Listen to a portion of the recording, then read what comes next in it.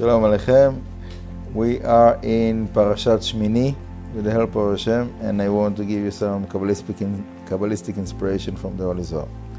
So the Zohar in page Lamedchet 38a says, רבי יהודה פתח ויהי ביום השמיני, בתר דישתלים מהארון בשבעה יומין, נעתר בו יום התמנה באי להשתלמה מן שבעה.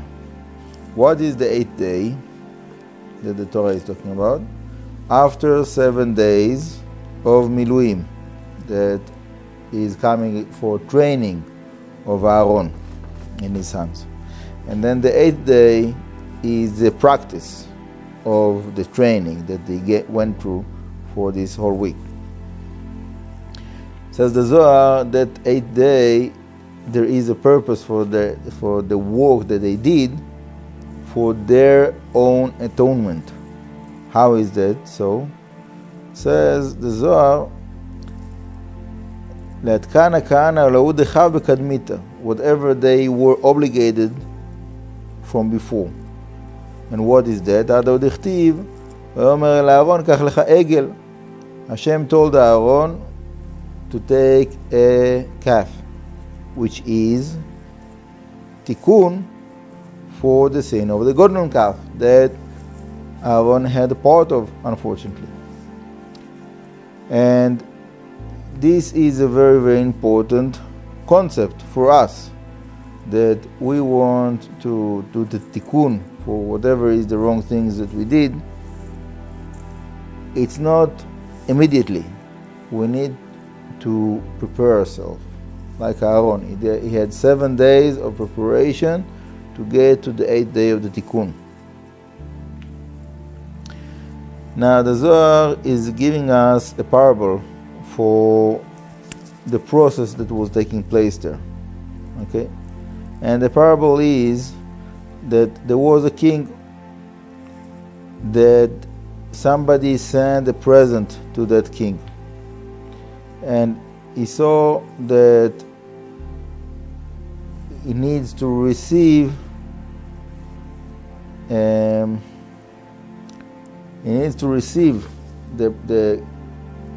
king to come back to him. Okay? So again, what is the purpose of the tikkun? To reconnect with the king. Okay? And this is something that we need to apply in our life.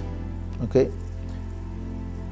First of all is the conscious, to be conscious of the situation. What is the situation right now?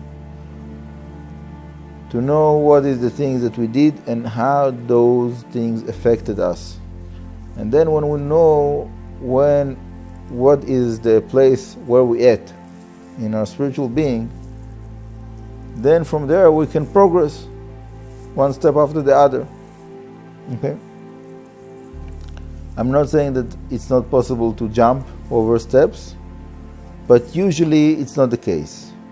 Usually we need to take it one step after the other. Sometimes Hashem is giving someone a special present to progress a big achievements in his spiritual life, like it is also in their physical life, somebody that wants to build a business. So usually it grows gradually. Sometimes Hashem is sending a blessing and it can, like they call it, explode, to be big very quickly. But usually it's not the case. So I'm talking about the normal procedure of spiritual growth. We need to, first of all, know our starting point. What is it that we need to do tikkun for? And to walk our way to do the preparation that is needed to get to that point, to do the tikkun. And then we are one step higher. And then we need to reevaluate what is the priority, what is the next step, and so on and so forth. Every time, with the help of Hashem, to go forward. Now, what is the purpose of that sacrifice that Aaron did? Again, the atonement, to purify that level. So golden calf, so you need to give a calf as a sacrifice. Okay, and that's another point of understanding that is called tshuvat mishkal. Like you have weight that you need to weight it and to find the balance of whatever is the part that broke down, the kilkul, the sin, that the tikkun will be fitting to that level. Okay, and that's something that is very difficult for us to evaluate, and that's why the Arizal gave us a whole system of how to evaluate what is the value of the sins, meaning how many days of fast a person needs to do the tikkun of those sins. And now many people that are converting the fasting in giving tzedakah, so that will be the amount of tzedakah that is needed. So now people, it's very hard for them sometimes to think about those numbers, to do this calculation. Imagine yourself that Bezrat Hashem soon we have the Beit HaMikdash, and everybody will have to bring sacrifices to every sin that the person does. If it's purposely, he brings a Asham, and if it is by mistake, he's bringing Hadat. And so to buy a lamb, for example, as far as I know, today is about at least 1,000 shekels, if not 2,000 shekels, to buy a lamb. So every time somebody is doing a sin, brings a lamb, 1,000-2,000 shekels, something like that. If he needs to bring a calf like Aaron, that can be like 3,000-5,000 shekels, I don't know. So as much as it is difficult for us to think about those numbers for something like that, it is the same thing also when Bezrat Hashem soon we're going to have the Beit HaMikdash. Anyhow, the point of the matter is that when we see, for example, here in the Parashah, the calf that Aaron gave, we should think, what is that connected to? Right? So here the Zohar is giving us that example of the golden calf. Right? Now, the same way the Zohar continues to speak about Elo Shel Yitzchak, the male sheep that was found by Avraham, and he sacrificed that sheep instead of Yitzchak, right? So that sheep that got sacrificed by Avraham Avinu, what is the connection of that to here? Says the Zohar that you have the Ayil, which is the male sheep, and you have the Egel, the calf. And when Avraham Avinu saw the male sheep, he brought it to be sacrifice of Olah. What is the special quality of Olah? That it is all burned.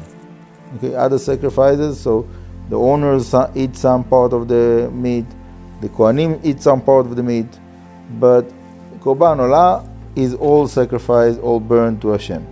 And that was the offering that Avraham Avinu did with the Korban of the Ayil. And what is the purpose there?